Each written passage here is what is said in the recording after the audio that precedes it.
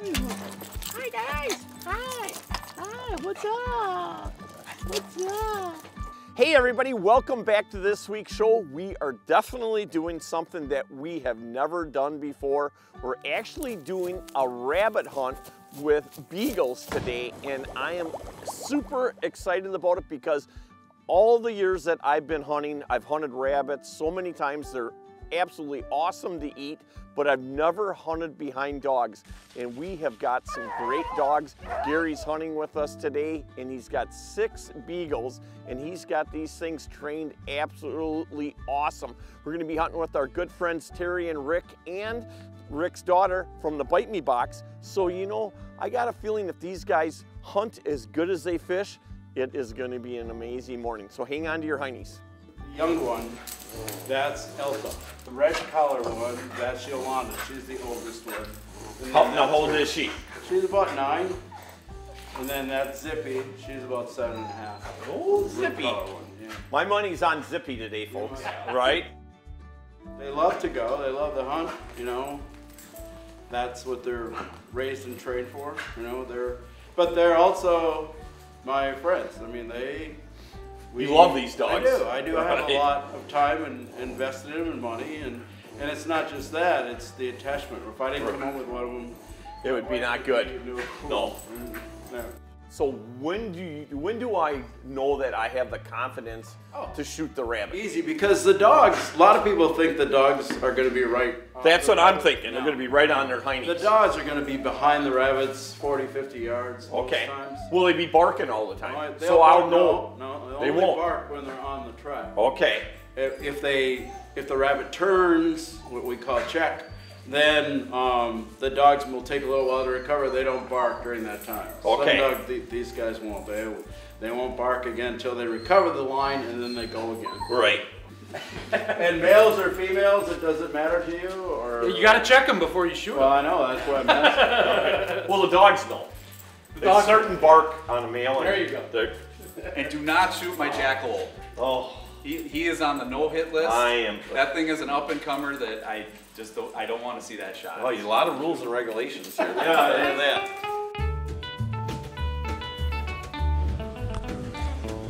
All right, I'm ready when you are. Here we go. There we go. All right. Yep. I'll tell you what, I'm excited to listen to it. Hear them dogs? They're on some rabbits. So let's get set up. It's go time.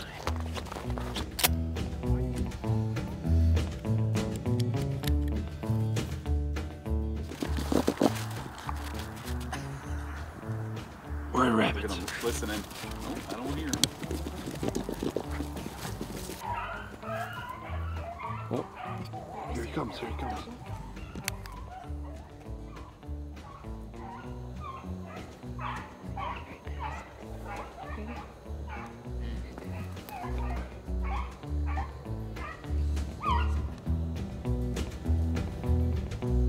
What happened? Here he comes, I think this way. I'd watch this way.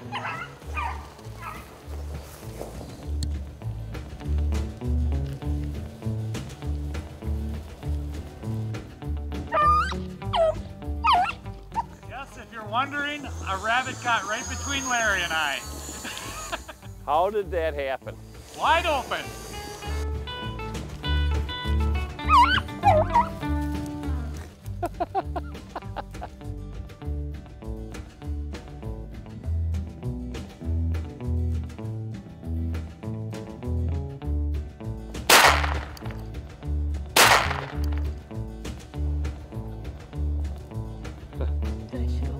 Yeah, every shot.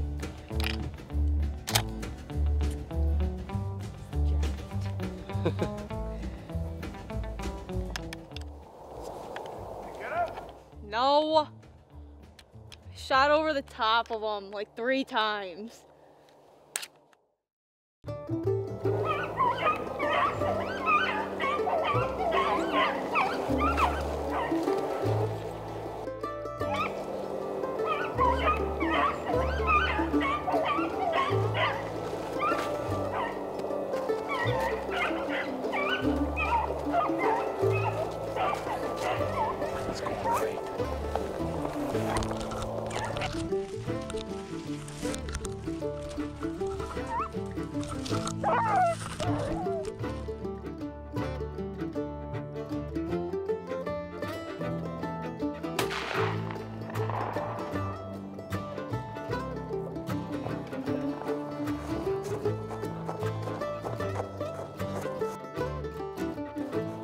Got him.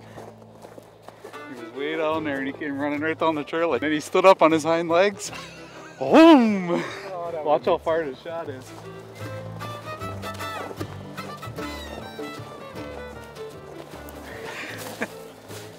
Yeah. Nice. That was fun. That was pretty cool. He's got the 50-cent piece tail. Yeah, that's what we're looking for. Nice. I think we got another one coming. Asa, MA, hip, hip, hip, hip. Oh, good girl. Good girl. Busy morning. Come on. I think that rabbit I just shot could possibly be the one they've been on all morning. So. Most of the morning, yeah. Well, I'm glad we finally got it because they've been busy for hours. They just went round and round and round and round.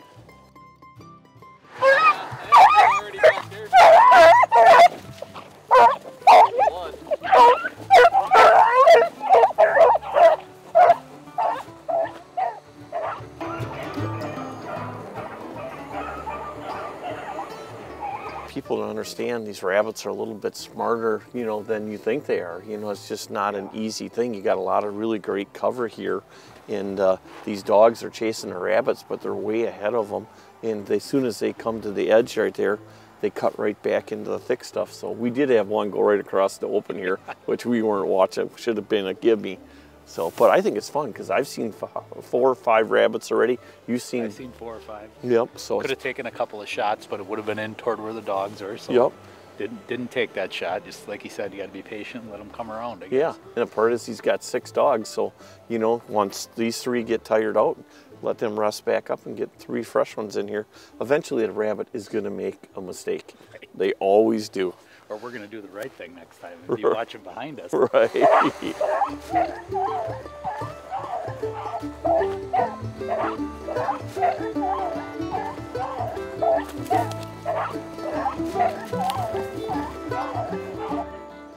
goes.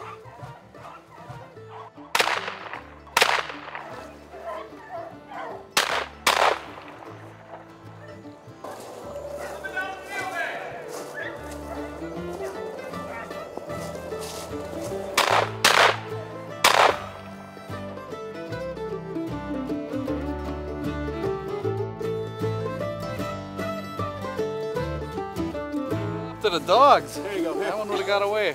Right behind the front shoulder. Come here, here, come. Come on, girl, come. Thanks.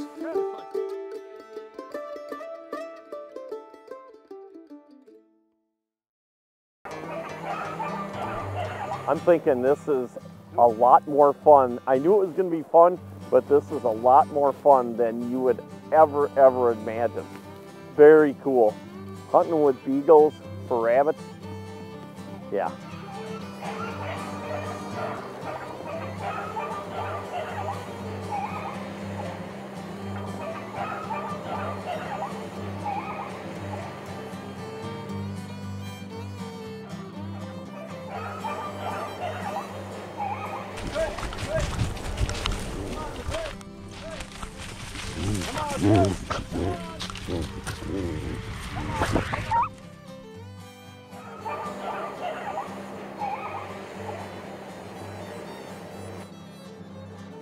Here he comes, here he comes.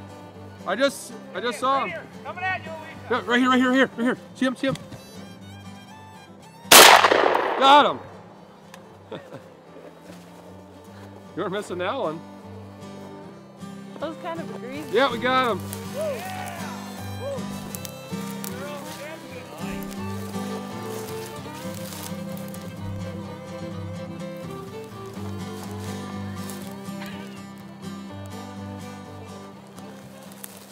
What do you think? It's a nice bunny.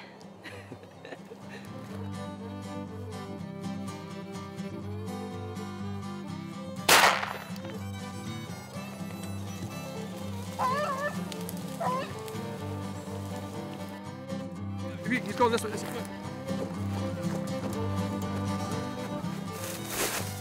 There he goes. He's going in the brush. Swing and a miss. Oh, I'm very excited. This is super cool, I can tell you that. You know, it's amazing, you know.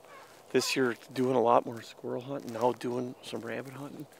And, you know, you wouldn't think with all the big game hunting that we do nowadays that this would be that exciting, but this is unbelievable.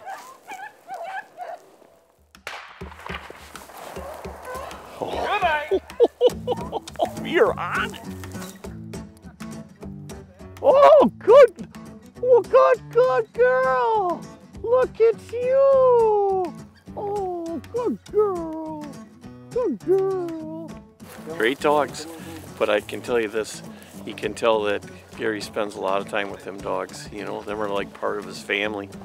So definitely you got to be very cautious. There's quite a few rabbits that we could have shot at already, but it's not worth it. Not even thinking about taking the chance.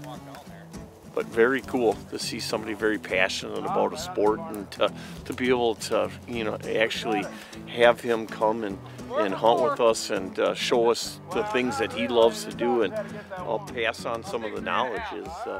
It's been pretty interesting days so far. The key so far is really, you know, this morning I saw a lot of rabbits and just didn't want to take the chance of, I was a little nervous too about shooting not knowing where the dogs were.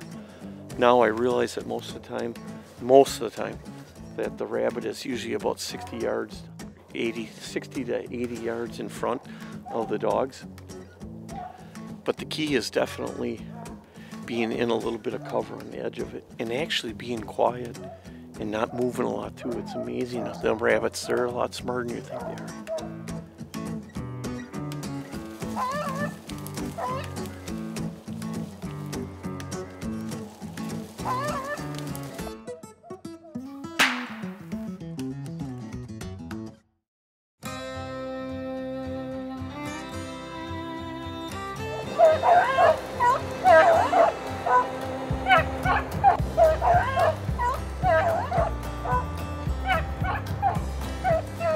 All it takes is for one to pick back up on the scent. It's interesting when they lose the scent, that how they all spread out. Now you're thinking they're gonna come back. He's right there, right there. Good. Right there.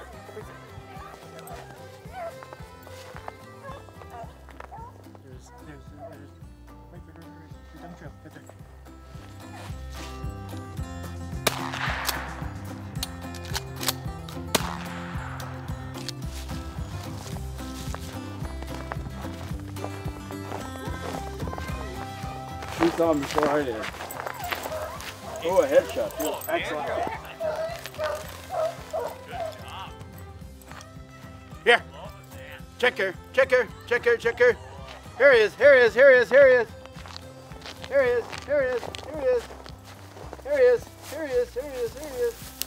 That one was giving you fits. That's right. Here he is, Belle. Here he is, Evie. You don't care. What an awesome thing. I'll tell you what, this whole day has been absolutely teamwork with everybody, you know, to be able to put this all together and to capture as many really cool shots as we did today. Definitely took teamwork. We had 2 camera guys, ran 1 drone pretty much all the time, and 5 really good hunters that a lot of patience, you know, not taking the shots unless they were absolutely perfect.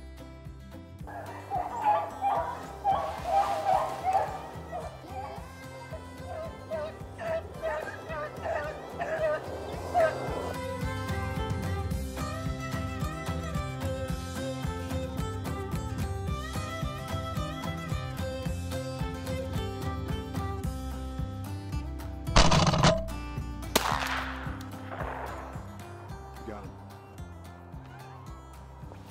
Yes.